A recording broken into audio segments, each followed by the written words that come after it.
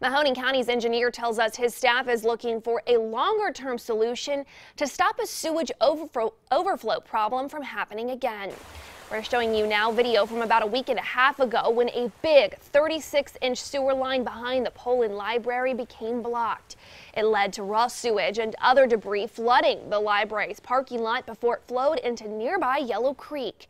County engineer Pat Giannetti tells us tree roots got into the underground line and eventually rocks and other debris were able to block it.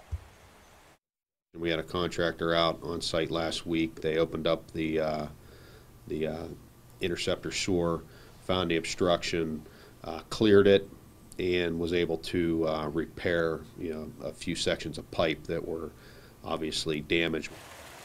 Giannetti tells us the problem was reported to the EPA for its review. The mess is now cleared up. Giannetti says his staff will take a closer look at the line to be sure it's free of any other potential blockage that could cause more backups in the future.